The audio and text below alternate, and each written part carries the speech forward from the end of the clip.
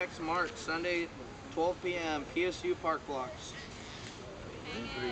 That's the proposal. I'm one-handed spirit fingers, but yeah, I think everyone just twinkled on that one. Rally at 12, march at 1. It doesn't give the impression that the university would be official.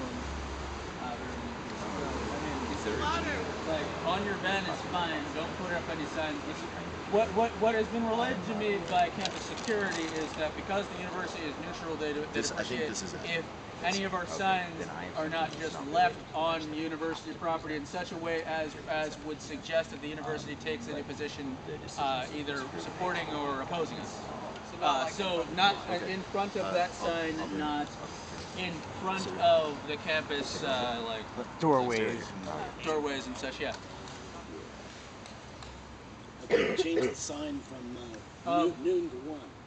I mean, noon might still be good. We're still rallying there. Yeah. Okay. I mean, like, people do stuff in the middle here between the buildings all the time, so I'm pretty sure they wouldn't have a problem with that. Just don't make it look like it's the university making any sort of stand. Okay. Do we have any other? Okay. Speak up, please. In case anybody was wondering, the proposal that was brought up earlier that I had to look through my notes was about occupying this park, which isn't relevant to the march, so I didn't bring it up. Well,